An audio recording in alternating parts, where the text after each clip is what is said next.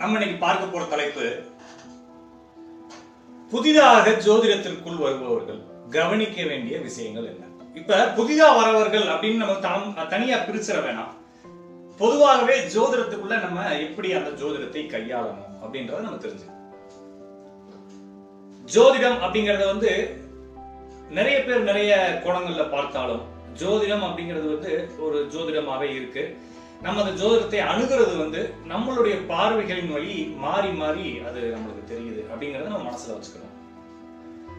இங்க பல்வேறு முறைகள் நம்மளுடைய வழக்கத்துல இருக்கு இல்லைங்களா?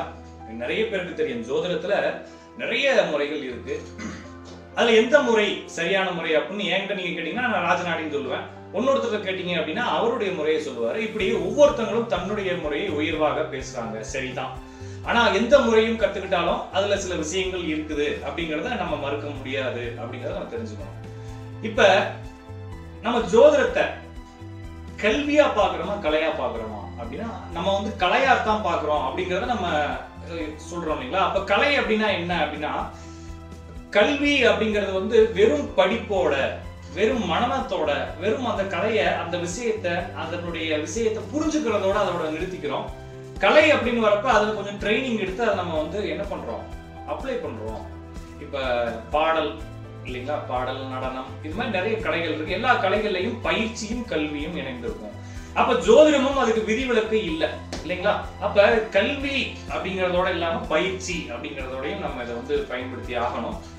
அப்ப புதுசா வரவங்களுக்கு நம்ம சொல்ல வேண்டிய அவசியம், சொல்ல வேண்டிய முக்கியம், சொல்ல வேண்டிய கருத்து என்ன அப்படின்னா, இங்கு பல நூல்கள் வழியாத்தான் நம்ம ஜோதிடத்துக்குள்ள வராங்க.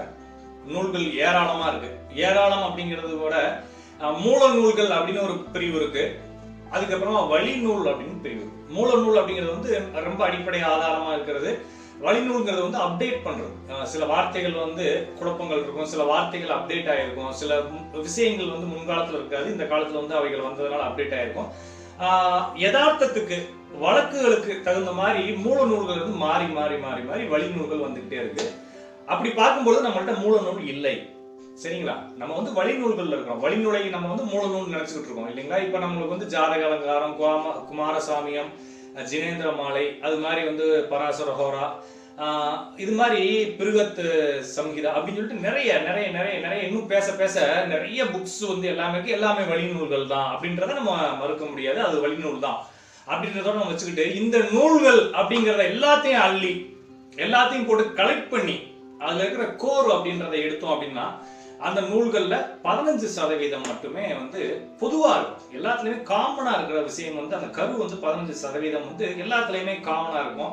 அதை கடந்து அவங்க அதுக்கப்புறமா வந்ததெல்லாம் அந்த 15% நம்மளுக்கு புரிய வைக்கிறதுக்காக கொண்டு வந்த 85% வார்த்தைகள். இது என்ன அப்படின்னா சில விஷயங்களை சூப்பர்லேட்டிவா சொல்லுவாங்க இல்லைங்களா? சிங்கம் போல இருக்கான், சிங்கம் போல ஸ்ட்ரென்த் எனக்கு, அது மாதிரி சொல்றதெல்லாம் என்னன்னா சூப்பர்லேட்டிவ். ஒரு விஷயத்தை நம்ம மிகைப்படுத்தி சொன்னா தான் நம்ம அதை அக்செப்ட் பண்ணுவோம் அப்படின்றது ஒண்ணு. அப்புறம் ஒரு துறையை வளர்க்கணும் அப்படின்ற ஒரு விஷயத்துக்காகவும் நிறைய வார்த்தைகள் சூப்பர்லேட்டிவ் வேர்ட்ஸ் இருக்கும். அதுக்கப்புறமா நம்மளுக்கு புரியாத வார்த்தைகள் நம்மளுக்கு ஒரு பிரமிப்பை தரும் இல்லைங்களா? அப்ப திதி அப்படின்றப்ப நம்ம மொத்தம் 30 திதியை சொல்றோம் அப்படின்னா 30 திதிக்கும் நம்மளுக்கு என்ன அப்படின்னு தெரியாத வரைக்கும் அது ஒரு பிரமிப்பை தான் இருக்கும். அப்ப வெறும் அது 30 நிலைகளினுடைய 1, 2, 3 அப்படின்ற சமஸ்கிருத எண்ணிக்கை அப்படின்றத நம்ம தெரிஞ்சுக்கணும். அதுக்கு பிரமிப்பு போயிடும், அதுக்கு கணிதம் நம்மளுக்கு புரிய ஆரம்பிச்சிடும் இல்லைங்களா? அப்படி நம்ம இந்த புத்தகங்கள் இருக்க எல்லா கோரையும் நம்ம எக்ஸ்ட்ராக்ட் பண்ணி நம்ம கையில எடுத்து வச்சுக்கிட்டோம் அப்படின்னா இது மொத்தமே 15% தான் இருக்கு. அப்படிங்கிறப்ப புதுசா வரவங்க அதை புரிஞ்சுக்கிறது கொஞ்சம் கஷ்டம். ஏன் அப்படின்னா நீங்க கத்துக்க வந்திருக்கீங்க, நீங்க பழக வந்திருக்கீங்க, ஒரு வகுப்புக்கு போறீங்க, நீங்க அங்க கத்துக்க வந்திருக்கீங்கன்றத மறந்துடுறீங்க அங்க போயிட்டு இல்லைங்களா? அங்க போயிட்டு நீங்க என்ன பண்றீங்க, நீங்க ஏற்கனவே ஃபுல்ஃபில் ஆன மாதிரியும் அதுல சின்ன சின்ன டவுட்ஸ் இருக்கிற மாதிரியும் நீங்க ஃபீல் பண்ணிட்டு அந்த டவுட்ஸை கிளியர் பண்றதுக்கான கான்சென்ட்ரேஷன் நீங்க வைக்கிறீங்க. அப்ப நீங்க கத்துக்கிறது அப்படிங்கறதே தெரியாத ஒரு விஷயத்தை கத்துக்கிறது இல்லைங்களா? அப்ப நம்மளுக்கு அந்த விஷயத்தை பத்தி தெரியாதுன்ற அந்த தாட்டை நம்ம எடுக்கணும். அப்ப அந்த கத்துக்கிறதுக்கான ஆர்வத்தை வளர்க்கணும். நம்மளுக்கு ஒரு விஷயத்தை தெரியாததுனால தான் அங்க போய் நம்ம பேசுறோம், அங்க போய் உட்காந்துருக்கோம், அங்க போய் நம்ம கத்துக்க போயிருக்கோம் அப்படின்றத நம்ம மறந்துடுறோம் இல்லைங்களா? அப்ப நம்மளுக்கு நினைச்ச மாதிரியே அங்க இருக்கிற கல்வி முறைகள் இருக்கணும் அப்படின்னு நினைச்சீங்கன்னா அது மிகப்பெரிய ஒரு குற்றம் அப்படின்னு நான் சொல்லுவேன். ஏன் அப்படின்னா நம்மளுக்கு ஒரு விஷயம் தெரியாதனால தான் கத்துக்க போயிருக்கோம். அப்ப நம்மளுக்கு தெரிஞ்ச மாதிரி அது இருக்கணும் அப்படின்னு நம்ம எதிர்பார்க்கறது ஒரு தவறு. அப்ப நம்ம பிளாங்கா போகணும், பிளாங்கா இருக்கணும். அங்க அந்த விஷயம் நம்மளுக்கு தெரியல அப்படின்றத ஹானஸ்டா ஏத்துக்கிட்டு நம்ம அங்க போய் உட்காந்து என்ன பண்ணணும், கத்துக்கணும் அப்படின்ற ஆர்வத்தோட இருங்க அப்படின்னு நான் உங்கள்கிட்ட ஒரு ரெக்வஸ்டாவே வைக்கலாம் இல்லைங்களா? அப்ப புதுசா வரவங்களுக்கு உண்மையிலேயே இங்க என்ன இருக்கு அப்படின்றதுல நிறைய குழப்பங்கள் இருக்கத்தான் செய்யுது இல்லைங்களா? அப்போ ஒவ்வொரு முறைகளா போறோம். நம்ம என்ன பண்றோம், இப்போ ஒரு வகுப்புக்கு போறோம், அடுத்த வாரம் இன்னொருத்தர் ஒரு வகுப்பு போறாரு, அதுக்கு போறோம். இந்த கான்செப்ட அப்படியே அவர் என்ன பண்றாரு, ஆப்போசிட் பண்றாரு. அப்ப அவரு இல்லாம இன்னொரு இதுக்கு போறோம், அங்க போய் என்ன பண்றாரு, அவர் ரெண்டு கான்செப்டையும் ஆப்போசிட் பண்றாரு. அப்ப நம்ம அவங்க எல்லாருமே அவங்களுடைய கான்செப்ட்ல ரொம்ப கான்பிடென்டா இருக்காங்க இல்லைங்களா? ரொம்ப கான்பிடென்டா இருக்காங்க. ஆனா நம்ம என்ன செய்யறோம், போய் போய் போய் போய் ரொம்ப கன்ஃபியூஸ்ட் ஆகிக்கிறோம். நம்ம வந்து ஜீரோல இருக்கும்போது கூட நம்மளுக்கு எந்த ஒரு பிரச்சனையும் இல்லை. ஜோதிடம் தெரியாமல் இருக்கும் பொழுது நாம் தெளிவாக இருந்து ஜோதிடத்தை கற்றுக்கொண்டு குழப்பிக்கொண்டோம் அப்படிங்கறதுதான் உண்மை. நிறைய பேருக்கு திருமணம் ஆகாததுக்கான காரணம் ஜோதிடத்தை கற்றுக்கொண்டது. அவங்க ஜாதகத்துல போட்டு போட்டு கன்ஃபியூஸ் ஆகி ஏன் கல்யாணம் ஆகல, ஏன் அப்படியாச்சு, ஏன் இப்படியாச்சுன்னு சொல்லி குழப்பி குழப்பி குழப்பி குழப்பி ரொம்ப கன்ஃபியூஸ் ஆயிருக்காங்க. நிறைய ஜோதிடர்கள் பாக்குறேன், அவங்களுக்கு ஜோதிடம் தெரிஞ்சதுக்கு அப்புறமா தான் அவங்க மனைவியோட அவங்க சண்டை போட்டு நிறைய பேர் பிரிவுல வர இருக்காங்க. காரணம் என்னன்னா, ஜாதகத்தை போட்டு உழப்பிக்கிட்டே இருக்கிறது. ஜாதகத்தை போட்டு போட்டு போட்டு போட்டு உழப்பிட்டே இருக்குதுங்க. நூல்கள் ஒவ்வொரு மாதிரி எழுதியிருக்கும், ஒவ்வொரு கான்செப்ட்ல அவங்க எழுதியிருப்பாங்க, ஒவ்வொரு கோணங்கள்ல எழுதியிருப்பாங்க. அப்ப அவங்களுடைய கோணங்களை நாம் புரிந்து கொள்ளாமல் நமது கோணங்கள்ல நம்ம அந்த கான்செப்டை புரிஞ்சுக்கிட்டு நம்ம தப்பா புரிஞ்சுக்கிறோம். நிறைய ஜோதிடர்கள் தன்னுடைய ஜாதகத்துல மனைவியினுடைய விஷயங்களை பாக்குறாங்க. அப்ப அது தவறா இருக்கு அப்படின்றப்ப அவங்களுக்குள்ள தாட் ஏற்பட்டு இருக்கு இல்லைங்களா? அப்ப அது மாதிரி விஷயங்கள் எல்லாமே எழுதினவங்களுடைய கோணம் வேற, அவங்க வேற கான்செப்ட்ல எழுதியிருப்பாங்க. நம்ம புரிஞ்சுக்கிறது தவறா புரிஞ்சுக்கிறோம். அப்படின்றதோட நம்ம என்ன செய்யணும், கிளியரா இருக்கணும், ரொம்ப கிளியரா இருக்கணும். நம்ம வந்து ஒரு கான்செப்டை ஃபுல்ஃபில் ஆகிற வரைக்கும் அது வந்து எந்த ஒரு ரிசல்ட்டையும் எடுக்க முயற்சி பண்ணக்கூடாது, எடுத்து அதை வந்து பிரசன்ட் பண்ணக்கூடாது, டிக்ளேர் பண்ணக்கூடாது. சரிங்களா? அப்படி நம்ம இருக்கணும். அதுக்கப்புறமா இன்னொரு விஷயம், கிராக் அப்படின்ற ஒரு வார்த்தை, கிராக் இல்லைங்களா? கிராக் அப்படின்ற வார்த்தை வந்து விரிசல், கீறல், விடுபடுதல் அப்படின்னு நம்ம படிச்சிருக்கிறோம். ஆனா இப்ப கரண்டா இப்ப லேட்டஸ்ட் ட்ரெண்ட் அப்படின்னா கிராக் அப்படின்ற ஒரு ஆன்லைன் வேர்டு வந்து ஒன்று கிரியேட் ஆயிருக்கு. எப்பயுமே வந்து நிறைய வேர்ட்ஸ் வந்து சமூகம் சார்ந்து, சூழல் சார்ந்து நிறைய வேர்ட்ஸ் வந்து மாற்றி புரிந்து கொள்ளப்படும் இல்லைங்களா? அதே மாதிரி நிறைய பொருள்களுடைய பெயர்களும் மாறும். இப்போ வந்து நம்ம ஒரு காலத்துல வந்து கக்குஸ் அப்படின்னு சொல்லியிருப்போம், அப்புறமா டாய்லெட் ஆயிடுச்சு, அப்புறமா ரெஸ்ட் ரூம் ஆயிடுச்சு இல்லைங்களா?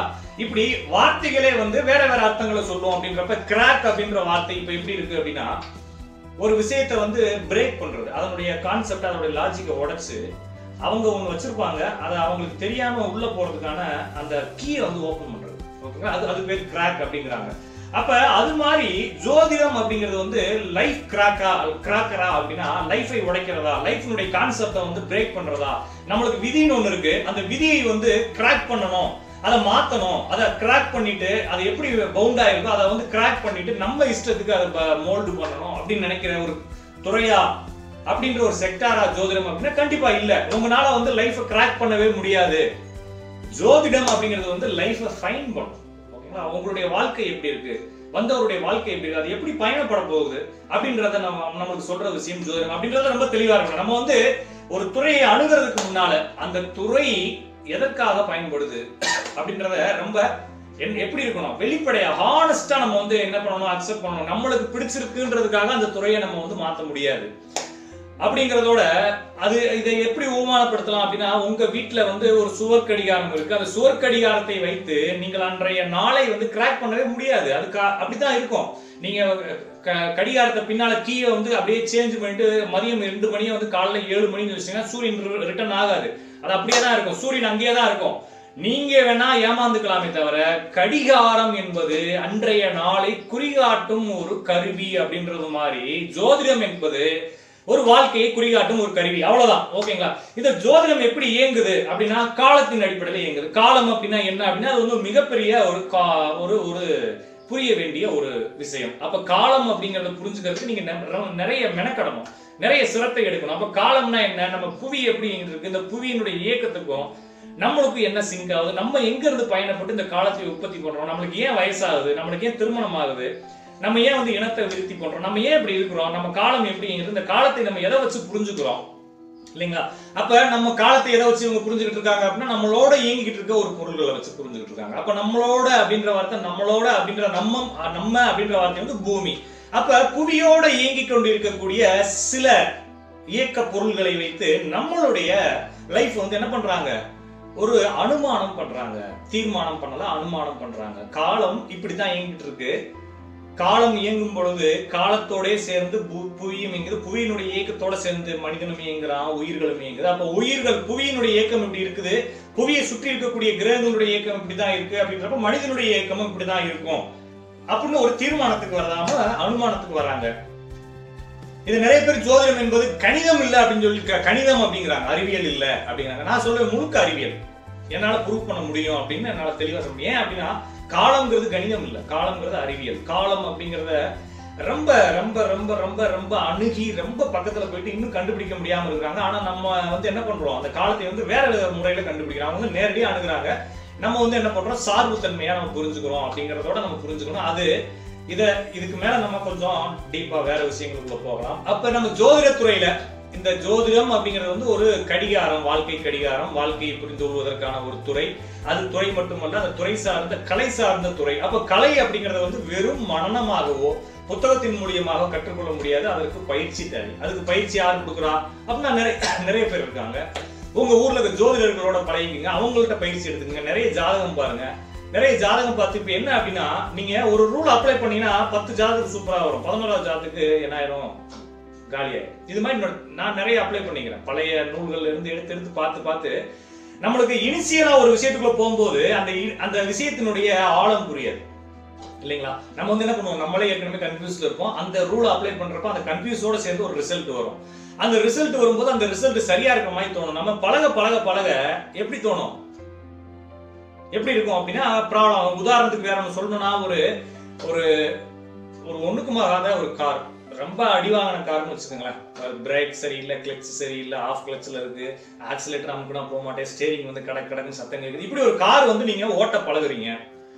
அந்த காரை ஏறி உட்காந்து ஓட்டி பழகுற வரைக்கும் அந்த கார்ல சூப்பரா இருக்கும். உங்களுக்கு கார் பழகுற வரைக்கும் நல்ல கார் தான், சரிதான். ஆனா நீங்க கார் பழகுனதுக்கு அப்புறமா தான் என்ன தெரியும் உங்களுக்கு அந்த ப்ராப்ளம். ஏன் அப்படின்னா நீங்க காரை பழகுற குழப்பத்துல இருந்தீங்க. அந்த காரை பழகி சரி பண்ணதுக்கு அப்புறமா என்ன ஆகும்னா கார்ல இருக்க ஃபால்ட்ஸ் தெரியும். அது மாதிரி நம்மளுக்கு வந்து ஜோதிடம் அப்படிங்கறது கத்துக்கிறப்ப நிறைய ரூல் வந்து உங்களுக்கு எப்படி தெரியும் அப்படின்னா சரியா இருக்க மாதிரி தெரியும். அப்ளை பண்ணி நெருங்கி போக அதெல்லாம் தவறா இருக்க மாதிரி தெரியும். அப்ப இதுதான் ஃபிக்ஸட் ரூல் அப்படின்றது நீங்க வந்து ஃபிக்ஸ் பண்ணணும். அது வந்து உங்களுடைய அனுபவத்துல தான் ஃபிக்ஸ் பண்ணணும். அப்ப இங்க இருக்கிற ரூல்ஸ், நிறைய ரூல்ஸ் வந்து கிரியேட் பண்ணது. அது வந்து எப்படி கிரியேட் பண்ணதுன்னா ஒவ்வொரு ஜாதகங்கள் வந்து கிரியேட் பண்ணிக்கிறாங்க. இது வந்து கான்செப்டா கிரியேட் ஆகல, ஓகேங்களா. கான்செப்டா இப்ப நான் வந்து ராஜநாடியில எல்லாமே கான்செப்டா கிரியேட் பண்ணிருக்கேன். கான்செப்டா கிரியேட் பண்ண மெத்தட்ஸும் நிறைய இருக்கு. அப்ப நிறைய பேர் இப்ப வழக்கத்துல நம்ம நண்பர்கள் கத்துக்கிட்டு இருக்க நூல் வந்து கான்செப்ட் கிடையாது. இது வந்து என்னன்னா ஒரு மாடல்.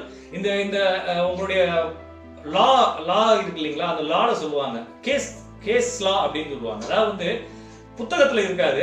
மும்பையில ஒரு வழக்காடு மன்றத்துல ஒரு வழக்கு தொடுத்து அந்த வழக்கின் அடிப்படையில அந்த வழக்கு வந்து ஒரு தீர்ப்பா இருக்கும். அந்த தீர்ப்புல கேஸ் புக்ல வழக்கு சட்ட புத்தகத்துல இல்லாத ஒரு தீர்வை வந்து அந்த நீதிபதி எடுத்திருப்பாரு. அந்த தீர்வு எதன் அடிப்படையில் எடுக்கப்பட்டது அப்படின்னு பார்த்தா சட்ட புத்தகத்துல அதனுடைய சரத்துக்கள் வந்து வேற மாதிரி இருக்கும். அப்ப இங்க இருக்கிற இதே சேமா இருக்கிற ஒரு கேஸ் வந்து நமக்கு இங்க வருது அப்படின்னா வக்கீல் என்ன செய்வாங்கன்னா கேஸ் லா அப்படின்னு சொல்லிட்டு அந்த வழக்கினுடைய எண்ணை வைத்து இத்தனை தேதியில இந்த நீதிபதி இந்த வழக்குக்கு இது மாதிரி ஒரு தீர்ப்பு சொல்லிக்கிறாரு அப்படின்னு சொல்லி எடுத்து வருவாங்க இல்லைங்களா, அது பேர் கேஸ் லா. அது மாதிரி இங்க இருக்கிற நூல்கள் எல்லாமே கேஸ் லா அப்படின்ற மாதிரி இது வந்து எப்படி இருக்குது அப்படின்னா கேஸ் ரூலா இருக்கு. அப்ப அவங்க பார்த்த ஜாதகங்கள், அவங்க அனுபவிச்ச ஜாதகங்கள், அவங்க கண்ட ஜாதகங்கள் என்ன பண்றாங்க, அதை கேஸ் ரூலா எழுதுறாங்க. அதாவது வந்து அனுபவத்துல எழுதுனது. இது வந்து லாஜிக் இல்ல அப்படின்றத நம்ம கொஞ்சம் புரிஞ்சுக்கணும். அப்ப லாஜிக்கா என்ன கிடைக்குதுன்றது நீங்க தேடணும். அது வரைக்கும் நம்ம இந்த கேஸ் ரூலை வச்சு நம்ம யூஸ் பண்ணிக்கலாம். அதுக்கு முன்னால இந்த ஜோதிடத்துல ரொம்ப கன்ஃபியூஸ் ஆகுறாங்க. எடுத்தோடனே பெரிய ஸ்டெப்பா வைக்கணும் அப்படின்னு பாக்குறாங்க. பெரிய ஸ்டெப் எப்பவுமே தப்பு. நீங்க ஃபர்ஸ்ட் எடுத்தோடனே பாதகாதிபதி, சரம், திறம், உபயம், தத்துவம், அது இதுன்னு போட்டு ரொம்ப குழப்பி தசா புத்தி அந்தரம், அதனுடைய கணிதம், அது ராசி அதிபதி, ராசி நாளிகை, பரம நாளிகை இல்லைங்களா, அதுக்கப்புறமா நட்சத்திர சாரம், நட்சத்திர பாதம், அதுக்கப்புறமா வந்து சோடச வர்க்க சக்கரங்கள், அஷ்டவர்க்க சக்கரம், தசவர்க்க சக்கரம், சப்த வர்க்க சக்கரம் அப்படின்ற மாதிரி, அதுக்கப்புறம் ஆரூடங்கள் உள்ள போறது, பஞ்சபட்சிக்குள்ள போறது, இது மாதிரி நிறைய கன்ஃபியூஸ் ஆகுறாங்க. ஒரு கான்செப்டுக்குள்ள இல்லாம என்ன பண்றாங்க, மொத்தமா கை நிறைய அள்ளிக்கிறாங்க. கை நிறைய அள்ளினா ஒரு இப்ப கரண்டா ஒரு 10-20 நாளைக்கு முன்னால ஒரு சின்ன வார்த்தை வந்து படிச்சேன் ஆங்கிலத்துல, அது தமிழ்ல சொல்றேன். உங்களுடைய ஆப்பிளில் நீங்கள் எவ்வளவு பெரிதாக கடிக்கிறீர்களோ அவ்வளவு கஷ்டப்படணும் சாப்பிட்றதுக்கு அப்படின்னு ஒரு பழமொழி. நீங்க சின்ன சின்ன பீஸா கடிச்சீங்கன்னா அழகா சிங் பண்ணி டேஸ்ட் பண்ணி சாப்பிடலாம் இல்லைங்களா? பெரிய பீஸா கடிச்சு வச்சுட்டு வாய்க்குள்ள வச்சுட்டு மெல்லவும் முடியாம முழுங்கவும் முடியாம மாட்டிக்கிறது மாதிரி இல்லாம சின்ன சின்னதா போங்க. அப்ப ராசினா என்ன, கிரகம்னா என்ன, நட்சத்திரம்னா என்னன்னு சொல்லிட்டு எல்லாமே என்னன்னு கேட்டு கத்துக்குங்க. அதை மனப்பாடம் பண்ணாதீங்க. என்னன்னு கேட்டு கத்துக்குங்க. ஏன் இதெல்லாம் வந்துச்சு, இதுல இருந்து என்னத்தை நம்ம தெரிஞ்சுக்க போறோம், ஏன் இப்படி இருக்குது, ஏன் செவ்வாய்க்கு ஒரு காரகம் இருக்கு, ஏன் சுக்கிரனுக்கு ஒரு காரகம் இருக்கு, ஏன் பாவம்னா என்ன, ராசினா என்ன, நட்சத்திரம்னா என்ன, பாதகம்னா என்ன, இல்லைங்களா? அப்ப இதெல்லாம் எங்க இருந்து வந்துச்சு அப்படின்றத ஒவ்வொரு விஷயமா ரொம்ப ஆழமா போய் கத்துக்குங்க. எதையுமே மனப்பாடம் பண்ணாதீங்க. உங்களுக்கு யாராச்சும் சொல்லி கொடுக்குறாங்க, அது எப்படி வந்துச்சுன்னு கேளுங்க. அவங்க சொல்லி தருவாங்க. அப்படி சொல்லி தரல அப்படின்னா நீங்க இமிடியேட்டா என்ன பண்றீங்கன்னா வேற நபரை மாத்துங்க, இல்லைங்களா? அப்ப நம்ம இந்த ஜோதிடத்தை வெறும் கல்வியா பார்க்காம எல்லாமாவே பார்க்கணும். அது ஒரு உணர்வு, இல்லைங்களா? அது ஒரு ஃபீல். அந்த ஃபீலை நம்ம வெறும் நூல்கள் மூலியமா கத்துக்க முடியாது. அதுக்கான சரியான ஒரு பயிற்சியாளர், பயிற்றுனர் தேவை. பயிற்றுனரை தேடி கண்டுபிடிங்க. ஜோதிடம் அப்படிங்கிறது ரொம்ப அணுகி பக்கத்துல போயிட்டீங்க அப்படின்னா அது ஒரு குழந்தை மாதிரி அவங்கள்ட்ட ஈஸியா அட்டாச் ஆகிடும். நீங்க ரொம்ப தூரத்துல பாத்தீங்கன்னா அது பெரிய ஆள் மாதிரி நம்மளுக்கு தெரியும். பக்கத்துல போய் பாத்தீங்கன்னா அது உங்களுடைய கைகள்ல தவள ஆரம்பிச்சிடும். அது நீங்க சொல்றபடிலாம் கேட்க ஆரம்பிச்சிடும். ஏன் அப்படின்னா ஜோதிடம் அப்படிங்கிறது அது ஒரு நுணுக்கம். அந்த நுணுக்கத்தை ரொம்ப டீப்பா போகணும், உள்ள பக்கத்துல போகணும், அதை ஃபீல் பண்ணணும், லவ் பண்ணணும். அப்படி பண்ணாதான் அந்த ஜோதிடம் அப்படிங்கிறது உங்களுக்கு